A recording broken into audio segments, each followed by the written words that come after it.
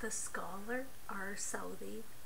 The speaker or author acknowledges the value of the poets gone before, with a hope that their own words will also live on as the ones so admired.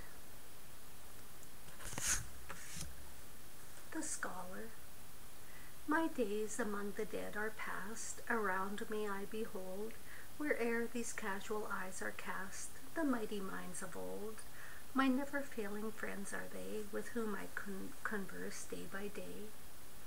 With them I take delight in weal, and seek relief in woe, and while I understand and feel how much to them I owe, my cheeks have often been bedewed with tears of thoughtful gratitude.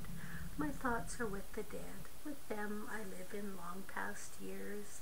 Their virtues love, their faults condemn, partake their hopes and fears, and from their lessons seek and find instruction with an humble mind. My hopes are with the dead, anon my place with them will be, and I with them shall travel on through all futurity. Yet leaving here a name, I trust, that will not perish in the dust.